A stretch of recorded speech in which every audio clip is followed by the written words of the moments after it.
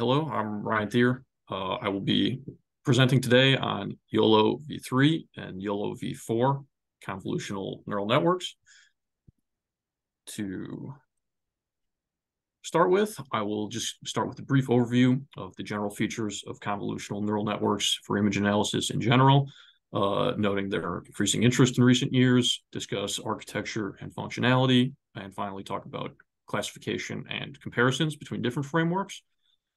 Then we'll actually get into YOLO itself. You only look once, with an overview of the YOLO architecture, the specifics of versions 3 and 4 with their changes, advantages, and disadvantages.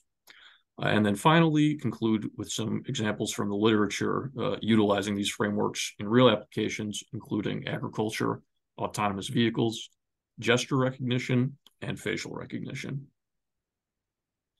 So first, start with convolutional neural networks in general. Convolutional neural networks are one of a subtype of many different types of artificial intelligence tools. These AI tools have varying degrees of complexity and different applications. On the simpler side, knowledge-based AI systems simply take a list of user-defined rules and apply them to select input data to produce an output.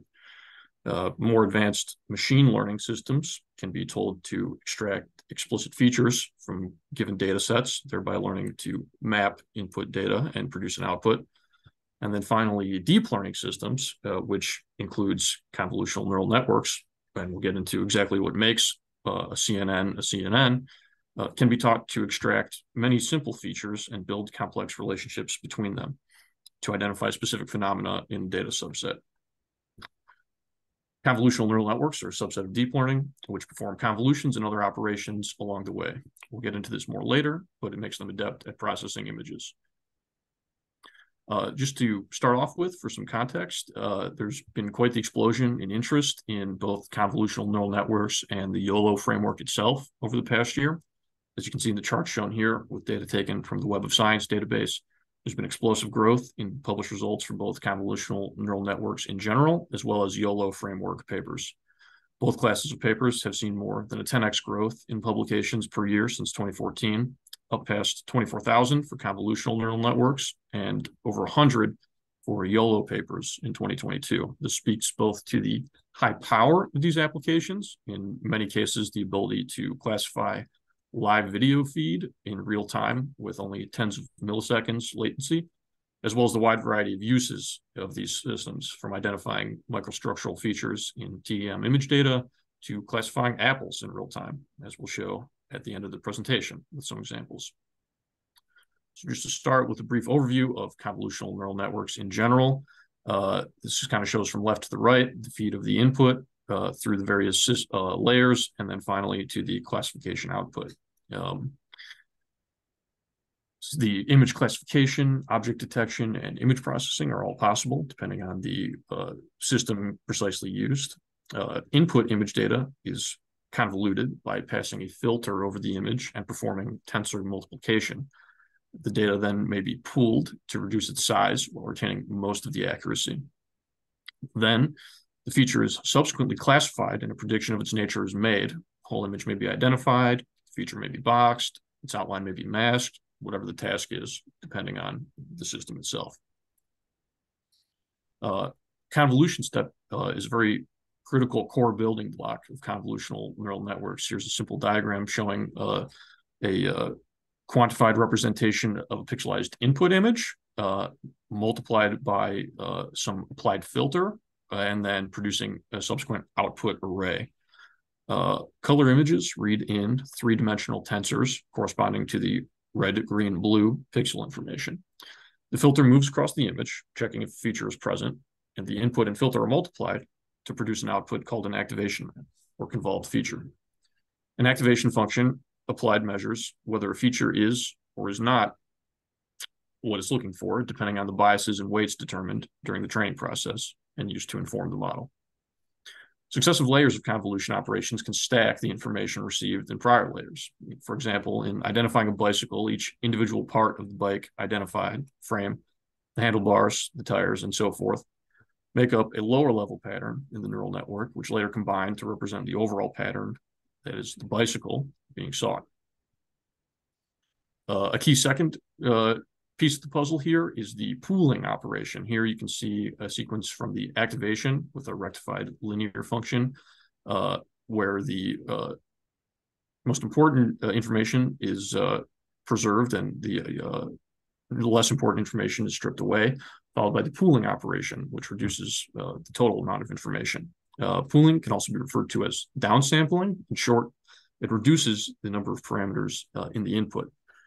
Similar to a convolution, filter, which is sometimes also called a kernel, sweeps across the incoming array. It does not have any weights in contrast to convolution, but rather it aggregates or condenses large arrays of information into more compact ones.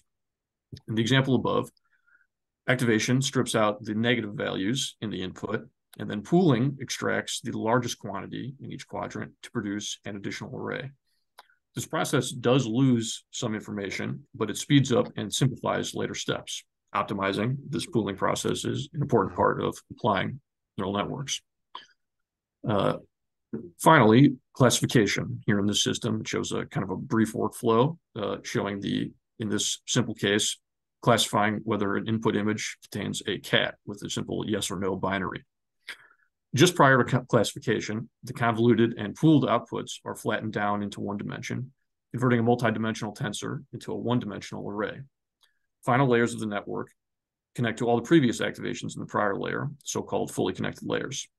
They classify based on the features extracted in the prior steps. Typically, final layers use a classification based on the prior activations, combining the various weights and biases to make a probability prediction from 0 to 1 as to whether an image or feature satisfies the necessary criterion to be identified as the sought-after object. Last thing before moving on to the YOLO models themselves is to just discuss a few important parameters that crop up in discussing some of these frameworks, namely the intersection over union, IOU ratio, and the mean average precision. So the intersection over union is a ratio describing how well the predicted bounding box that is eventually applied over a feature circumscribes an object relative to the ground truth box. Ground truth box is the so-called the ideal condition. You might think of it as something you might manually define during training, the reference value. A couple things to consider include precision, which is a measure of how well you can find true positives out of all positive predictions, and recall, which is a measure of how well you can find true positives out of all predictions. Low precision, high recall results in most positive features being identified, but false positives are prevalent. Low recall, high precision means positive features are largely correct, but some get missed. If multiple classes are present, for example, if cows, horses, and sheep are all separate classes being identified in pictures of farmyard scenes, then the mean average precision, so-called MAP, will calculate the average precision for each of the animals, in other words, the average precision for each class in the sample set, and then take the mean of all of those averages. This MAP can be used to compare different frameworks working on a given set of hardware and working through a given data set. So now we get into YOLO. You only look once. Here's just a brief diagram showing kind of the high-level process of how YOLO is applied. YOLO is an object detection algorithm that can operate in real time using the convolutional neural network techniques discussed above. It is called You Only Look Once because a single neural network predicts bounding boxes and class probabilities directly from full images in one evaluation. The network simultaneously predicts bounding boxes and class probabilities for those boxes, training on full images and directly optimizing detection performance. The image is divided into an S by S grid, predicting B bounding boxes and confidence scores for those boxes. Each box has 5 parameters: X, Y, W, H, and the confidence. X and Y are the center coordinates of the box relative to the grid cell, and width and height are predicted relative to the whole image. A confidence value reflects the intersection over union ratio discussed previously between the predicted and ground truth boxes for the final detection. Here's a bit more detailed view of the sequence of architecture in the original YOLO model. So moving from left to right through the convolutional layers, finally to the fully connected layers and out. Per the caption, the network has 24 convolutional layers, followed by 2 fully connected layers. Alternating 1 by 1 convolutional layers with 3 by 3 convolutional layers reduces the feature space from preceding layers. The final layer predicts both class probabilities as well as bounding box coordinates. The bounding box width and height are normalized to those of the image in order that both fall between 1 and 0. The final activation function is a linear function, but all prior activations use the rectified linear function shown in the top right of the screen up here. In other words, it just, for negative values, the slope is, or the output value is highly decreased. So now we'll get into the specifics of YOLO v3 and what was adapted in that over the initial iterations of YOLO, and then what the outcome of that is for the performance of the framework. So a series of small tune-ups and additions were made in v3 to improve the overall performance. Overall, YOLO v3 runs faster than other detection methods with comparable performance, as you can see in the above figure on the left, showing inference time, kind of a measure of performance or quickness on the x-axis, and then the COCO, average precision, where COCO is just kind of a common benchmark that's used to compare various neural network frameworks. And you can see in the starred items, for roughly the same precision, YOLO v3 is, in this case, faster than what they were comparing it to RetinaNet variations. V3 introduces so bounding box predictions, now 4 parameters with 4 coordinates per box and an objectness score evaluating how well the bounding box overlaps with the ground truth box. Classification is done by multi-label classification, i.e. each box may contain more than one class, which is helpful for complex data sets with overlapping labels. Possibly the largest change in YOLO v3, or the most significant one, is that it predicts boxes at 3 different scales.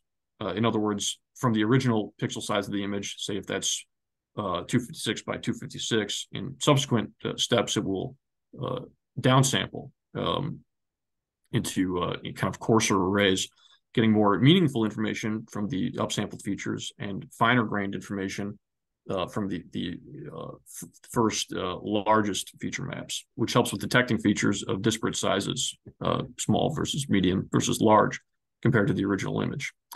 Additionally, the feature extractor now has 53 convolutional layers, which is shown in the chart on the right here, compared to the original 19. This is the so-called DarkNet 53 backbone. It's much more powerful, but still efficient, performing comparably to other frameworks like ResNet, but much more computationally efficient. YOLO v3 is very popular, but it does have some disadvantages. So in this table, the AP values along the top of the screen indicate various average precision measurements. And on the rightmost section, the S, M, and L subscripts refer to small, medium, and large, respectively. So you can see here I've highlighted a couple values for YOLO v2 and YOLO v3 compared to some other neural nets. And you can see that particularly for small features, the YOLO frameworks are much less accurate than some of the comparable frameworks. However, the authors note that while it is much worse, in this case, YOLO v3 compared to, say, RetinaNet is about 3 times faster. So which is better depends on your specific use case conditions. And v3 was a large upgrade from v2 in this respect. YOLO's primary advantage over other frameworks is its speed and efficiency, with some minor sacrifices in accuracy. These attributes apply to the training process too, meaning YOLO is ideal for cranking through large sample sets with lots of data. For example, traffic information or fruit separation, where you have lots and lots of samples to train on. In contrast, this makes it potentially less suited for smaller data sets or niche models where every bit of accuracy is necessary. YOLO v4, I guess I should take a step back here and just mention that YOLO versions 1 through 3 were created by a researcher at the University of Washington, Joseph Redman, who actually stopped working on YOLO after v3 due to his concerns about the potential surveillance and military applications of the work. After that, because all of this is relatively out in the open, an individual named Alexei Bachovsky proceeded to continue to work on YOLO v3 with some other collaborators and make an updated version called YOLO v4. I just thought it was interesting here, so I included this post I had found from the original creator, basically confirming that it's out in the world now. It's out of his hands. And this also stood out to me because I think the original YOLO paper has something like 7,000 citations at this point, and there is evidently an explosion of private companies trying to cash in on this very exciting technology. So it was striking to me that he would walk away from all that on somewhat of a moral standpoint. So I wanted to make a note of it. Back to the differences and the kind of under the hood, so to speak, for YOLO v4. YOLO v4 modifies a number of aspects of YOLO v3 with an effort to improve accuracy without sacrificing performance.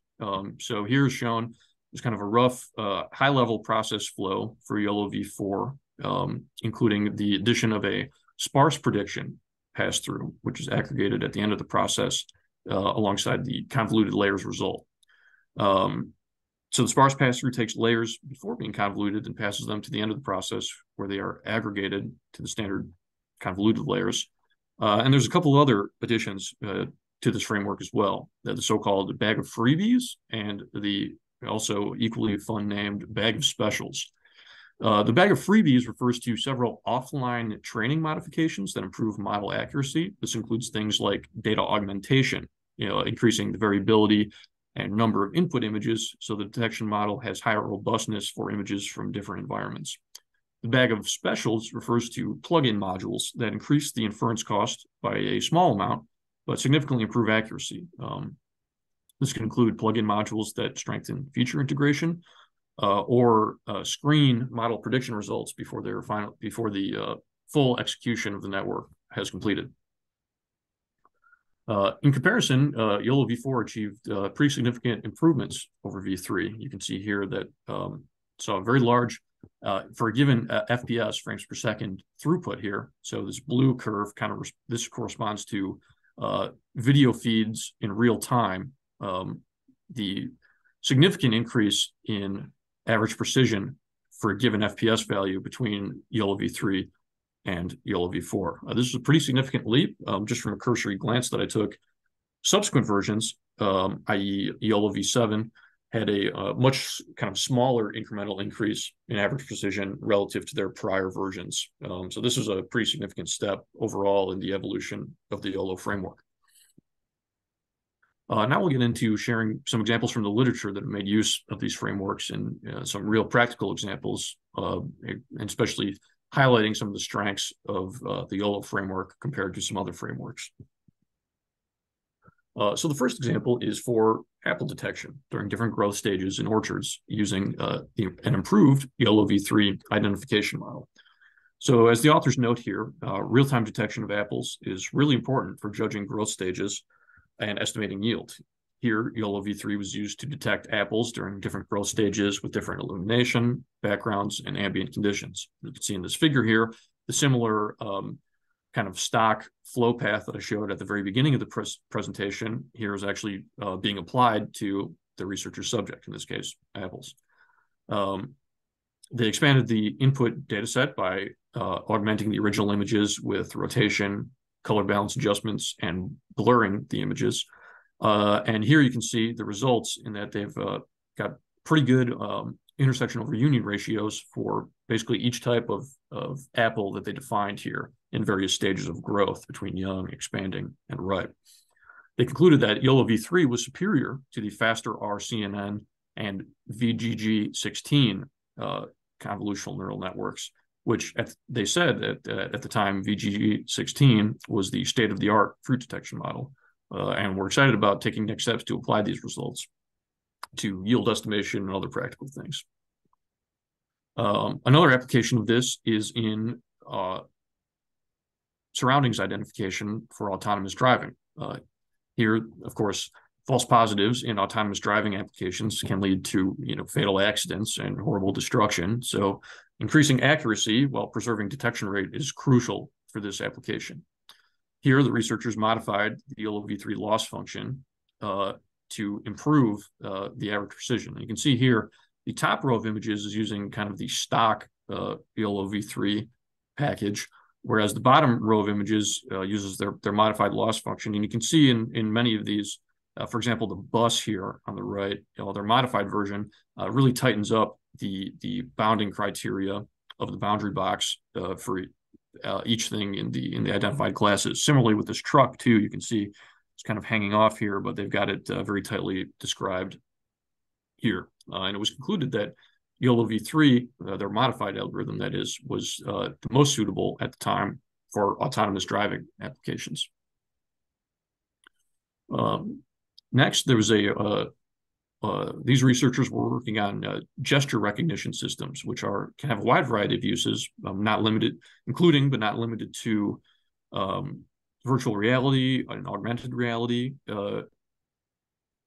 technologies, assisted living, cognitive development assessment, as well as industrial applications like human-robot interactions in manufacturing and control of autonomous cars. So in this paper, they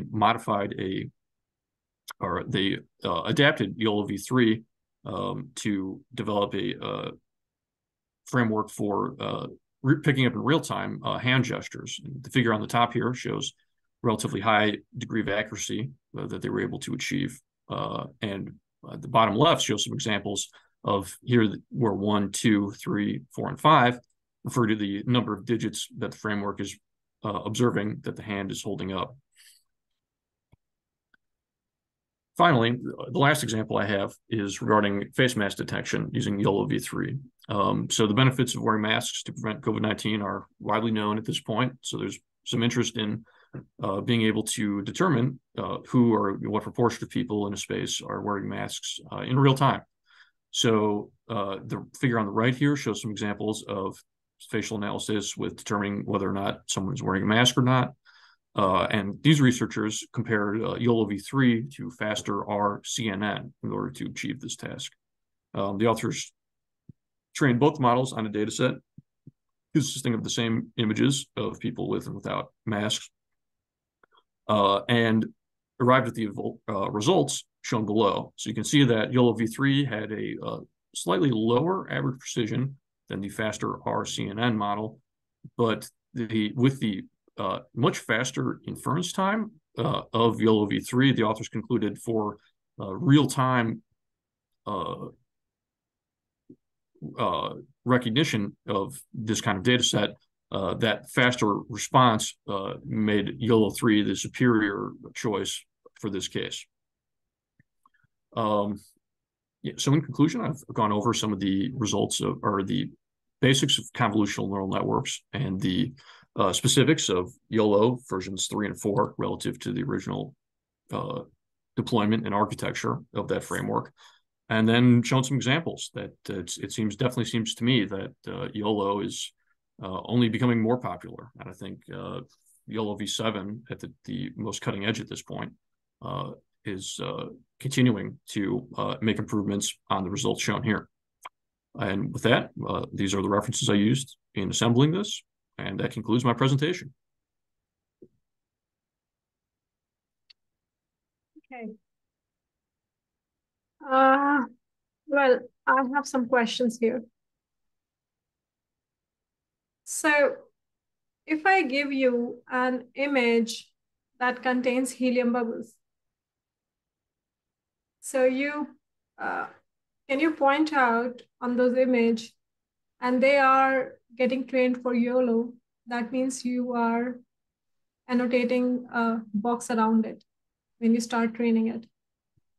And I have some output where boxes are there on the voids and some of the boxes are not at the right position. Can you point out in the image what are true positive, false positive, true negative, and false negative in case of YOLO? Just on any of the sample sets. Any sample, even you can use one of your images. But this is slightly, this is in yellow, this slightly tricky. I think most of my references here were, most of the papers I picked, the authors shared successful applications rather than failed ones. But false positive. So a true positive is correctly finding the right thing. Right. A false positive would be identifying something as belonging to a class when it doesn't in fact belong to that class. So for example, in this image, if there was two classes, taxis and buses, and this box was marked as the bus class, that would be a false positive. But then a true negative would be missing correctly not identifying a feature as a belonging to the given class, whereas a false negative would be missing something that truly belongs to that class. So in this case, there would be a box around, or if there was no box around this bus, that would be a false negative because there is a bus and they incorrectly identified it as a negative, not belonging to the bus class. That means if it misses an object that was marked in your ground truth, right? If it misses an object that you marked in your ground truth, that would be classified as true negative, right?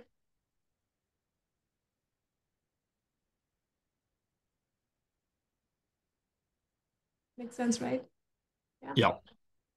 Okay. So now this was slightly tricky because all these people get very confused. Okay, they know when they start training the model, they know this thing that if you're providing the box around an object, that's a true positive. If your model gives the box at the same place. So it's basically the intersection of the boxes that you provided with the ground truth. If there is one-to-one intersection, they all are true positive. And if there are extra boxes it has provided, they becomes false positive, all the extra boxes. Now coming to the negative class, as you told that if it has missed something, right, where it had to do, that will be your true negative. Right. And I think similarly applied for false negative. Okay, another quick question. From YOLO 1, you went also to YOLO V1. And YOLO V1 to YOLO V3. So in YOLO V1, the main change that you have a higher precision in YOLO V3, there is a concept of anchor boxes. Any comment on that? Because YOLO V1 doesn't use anchor boxes. And because of that, what was happening is if your grid has two objects, the center of two objects is present in a grid, then it doesn't know how to take it further. That's why they introduced the concept of anchor boxes, where they were, localize everything and they were trying to do a regression with respect to the anchor boxes. Yeah. I see. Yeah, I did read about them. Frankly, I didn't feel that I understood the distinction between anchor boxes and the ground truth boxes well enough to be able to speak to it compared to some of the other distinctions that I picked up here. But yeah, because my main concern was the MAP values that you showed, they become very high for V3, right? MAP value, the table of comparison that you provided here. I think in the conclusion, in the slide that you were comparing MAP values. Yes, here. So these were the MAP values where, it refers to small, medium, and large objects. And for small objects, so the main thing that we noted The biggest change was 5 to 18 for the smaller objects. Now, YOLO V3 started working very well for the smaller objects. And one of the reasons that we know is it started using 53 convolution layer. So it started taking the details of the tiny objects really nicely. So this was one thing. But what are the other things that we could talk about here that might have changed?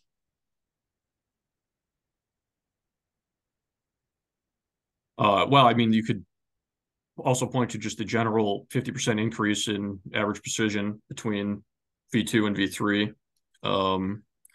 That is from 21.6 to 33 here. Why do you think there's such a great improvement? What was changing in YOLO V3? You know, YOLO V1, V2, V3, they are very important version because there was a lot of change introduced within them. Like then V4, V5, V6, it's very little change. But from V1, for example, they had fully connected layers at the end.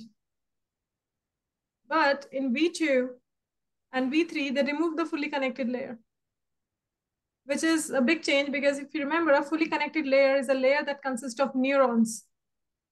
That means it does all kind of probability calculation. That means an image, it is flattened into a matrix and then is entering into fully connected layer. So after max pooling, everything that we do, it's flattened into one dimension. And then it is getting into the neurons, right? However, in V2 and V3, they removed the fully connected layer. So I wasn't, it was very interesting to read that how in that case, it is still doing the classification. Because classification is mainly done, on the probability basis, right? It thinks the algorithm, it finds its nearest neighbor while training and then tries to compute the probability based on that. So any idea on that? Like V2 removed the fully connected layer. V2 also introduces the concept of anchor boxes. It used the darknet. Then what started happening in V2 was it started doing the classification and detection at every scale, small, medium, and large. That's why we don't have V1, because V1, it does not provide that. V1 only does it at one scale. And that's why they were using the concept of bounding boxes rather than anchor boxes. So this was one addition here. Sure. Other than that, yours was YOLO V4, right? And what happens, how is the precision changes on V4?